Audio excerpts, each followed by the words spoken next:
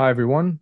I'll be here today to show you how to get started with ArangoGraph, which is the managed service for ArangoDB over cloud.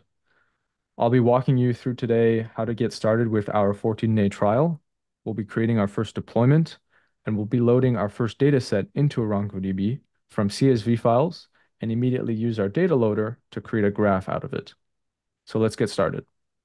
If you navigate to dashboard.arangodb.cloud, you'll be greeted with this page where you can click on the green Start Free button to get started. This will prompt you to sign in with an SSO provider. In this case, I'll just pick Google.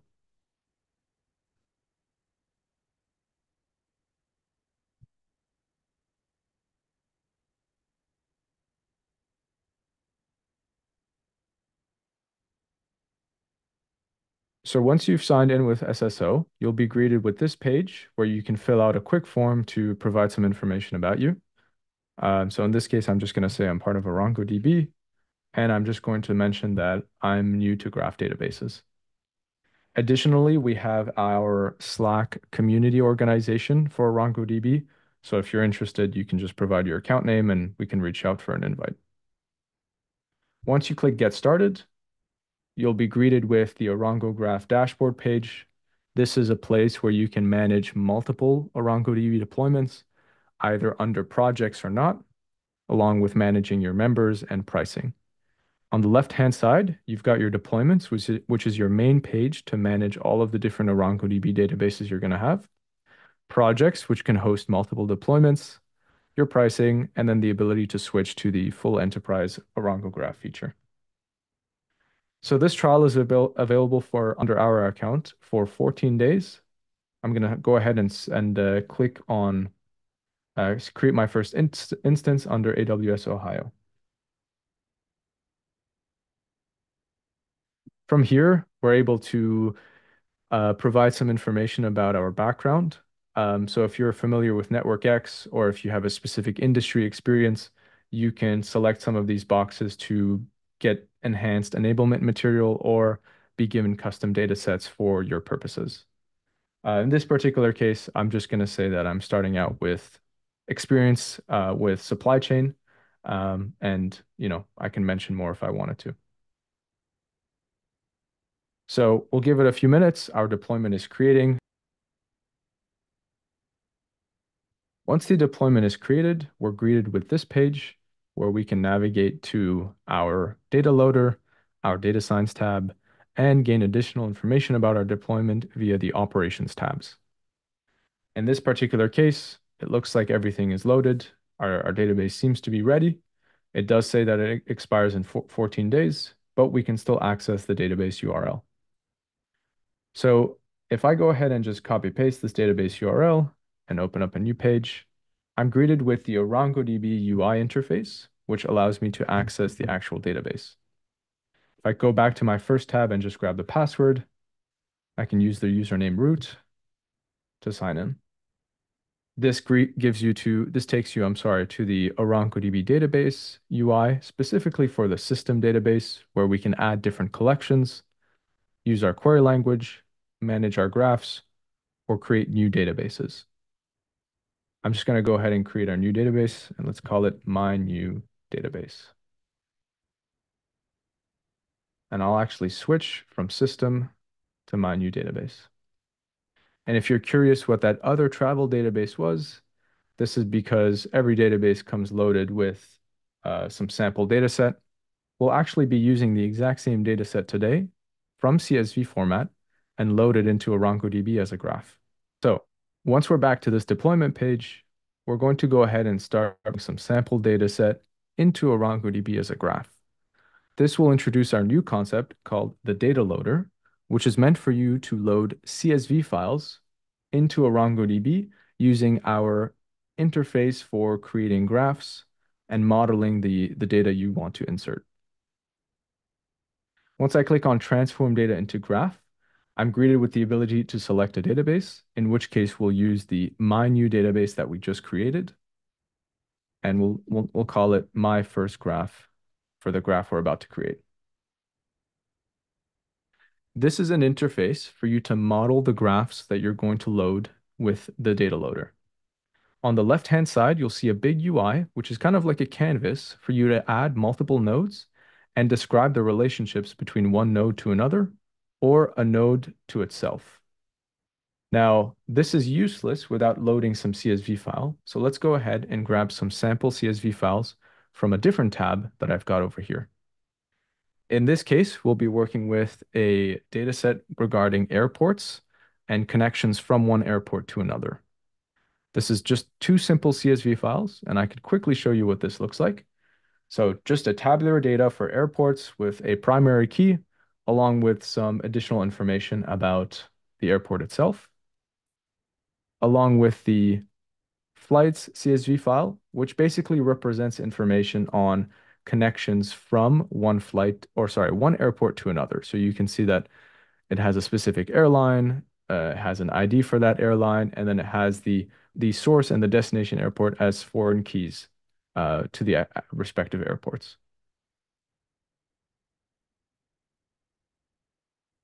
So I'm just going to go ahead and click on download. We'll do the same for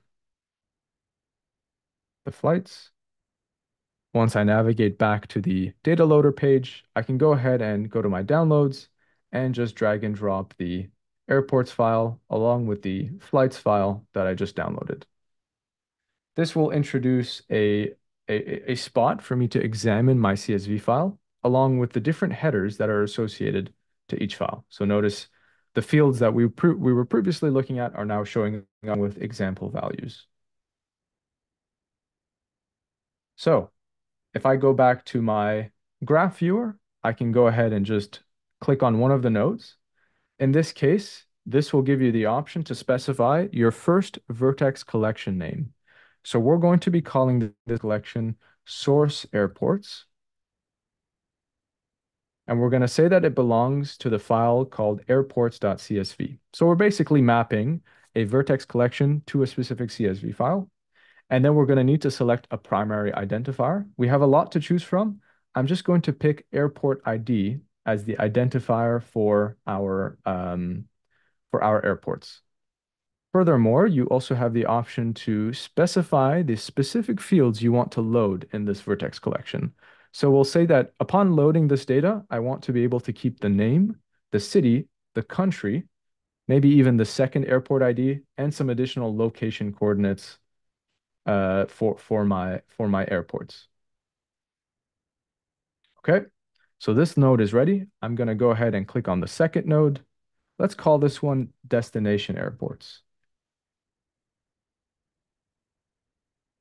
Same thing. I'll say that it belongs to airports.csv, and I'll say that the primary key will be just called airport ID. And so I had the option. I could have easily just stayed with one vertex collection and kept the graph homogeneous. But in this case, I wanted to showcase what it would look like to create a heterogeneous graph using the same airports.csv file. So we have our source and destination airports. Now I can just click on the edge that's in red and say that this one will be called flights. The file we'll be using is called flights.csv. And then we're actually going to need the foreign keys that we saw previously, as we'll use them as the source and destination IDs to connect our vertex collections together. We'll also take the airline and airline ID along with the code share, stops, and equipment fields just for more information. Right, so we've just modeled our first graph using the data loader UI by grabbing some sample data sets that we saw from the airport CSV file that you guys previously looked at. So from here, I could just say save and start import to get started. This will validate the CSV files and load the data into ArangoDB as a graph. Great. So it tells me that it's loaded 6,400 documents for the source airports, 6,400 documents for the destination airports, and around 67,000 edges for the flight's edge collection. Let's go ahead and check out our graph. So if we go to the database UI, we're in my database. I'm just going to hit refresh. And now I should see the collections appear called destination airports, flights, and source airports. If I take a look at source airports, for example, you can see what a full document looks like. Same goes for the destination airports, along with the flight's edges. So you can see here that from a source airport to a destination airport, we can click on one of them and it'll take me to the associated vertex. So it's important to also mention that ArangoDB is just not only graph native, but actually document native, key value native, and search native. We call ourselves the multi-model database for graph and beyond, and that's because you can actually use ArangoDB for any of these four purposes that I've just mentioned. And notice we're actually combining multiple models in this little graph example that we just loaded. Of course, our data is in a graph, but we're also taking advantage of a nested or a traditional JSON document, so a traditional document store, along with some key value pairs. And we can actually rely on something called ArangoDB views and ArangoDB analyzers to leverage full text search all within ArangoDB. So this gives you the flexibility to decide when you want to use a graph, when you want to just use documents, or when you want to combine a bit of both to leverage the full capabilities of ArangoDB. Right. Let's also take a look at our graph. So if I click on my first graph, it'll take me with the starting node. I can just go to the nodes page and I'll just click on show collection name, color nodes by collection. I'll also go to size by collection and then do the same for the edges. Click on apply. And then I'll click on over here, load full graph. In this particular case, it can visualize separate nodes without any connections. But if I click on one of them and set as a start node, you can start to see the relationships between the source and destination airports. So you can see that YVR in particular has a lot of connections to a bunch of different source airports, right? If I want to kind of traverse the graph via the UI, I can right click on any of my nodes and then I can click on set as start node. And this will take me to a new version or a new visualizer uh, of this particular neighborhood with the start node in yellow. I can also increase or decrease the limit if I want to view more nodes at a time. Once we've observed our graph, we can also look at the query tab to run our first query. So if you go to the queries tab, get rid of this, I can quickly show you what it looks like to just use our Arango query language, which combines the four multi-model capabilities of ArangoDB. In this particular case, we'll just iterate through the source airports collection, sort randomly to fetch a random airport, and then just return that airport. So here you can kind of see what it looks like to view the data both in table format and in JSON format. Additionally, I can also combine this simple document lookup with a graph traversal.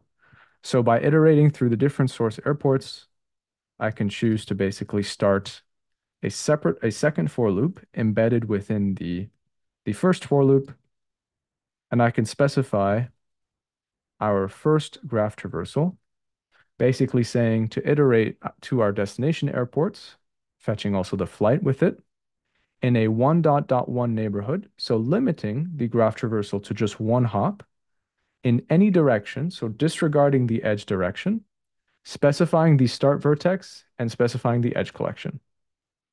We'll also limit it to the first 25 results, and just for now, return the flights. So here you can see a quick visual example of what it looks like to perform a graph traversal on some of the data. If I'm not interested in the edges, I can just return the destination airport along with the source airport to help me further understand what data I'm looking at. Looks like I just forgot to specify the collection at the beginning. And so here you can kind of get an idea of the different data that we're working with. It's also worth mentioning that ArangoDB's document capabilities is not limited to top-level fields. What I mean by that is the fact that ArangoDB is JSON native means that we support nested fields within ArangoDB, which is a big differentiator between our competitors. So for example, if I wanted to, I could basically create a new object right here called my object, this to foo, set this to bar, or if I wanted to even go further in the nesting, and just hit save. Right? So this is something that we kind of differentiate from other traditional graph databases where we can support both a combination of graph, document, key value, full text search, as well as nested JSON fields, all in ArangoDB and all powered by one query language.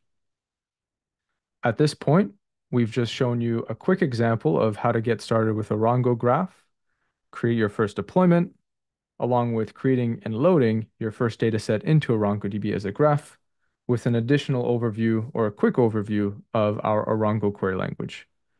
You're free to get started here to experiment with the different tools that we have available for you at ArangoGraph, or keep watching to learn more about loading some data using our command line tool, along with using our natural language layer to basically create a natural language interface around the query language interface that we've just seen.